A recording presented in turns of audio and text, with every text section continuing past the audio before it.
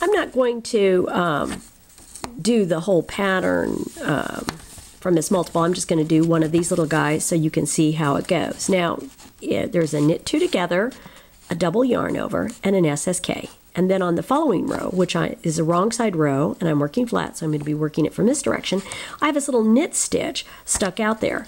And why that is there is that all of these other stitches, if I look at my chart, on the wrong side, I'm going to be purling. So that is the one time I'm going to knit.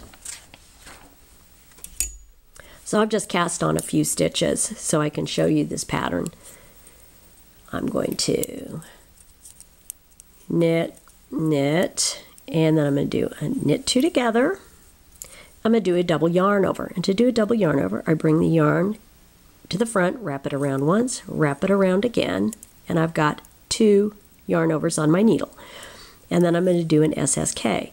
Now what those yarn overs are actually doing is they're replacing the stitches that I have decreased. So my stitch count remains the same. If I didn't make a double yarn over, I would be making the piece smaller and smaller with these decreases. And I'm going to work to the end of the row. This is my right side row. And when I turn, I'm going to be on a wrong side row.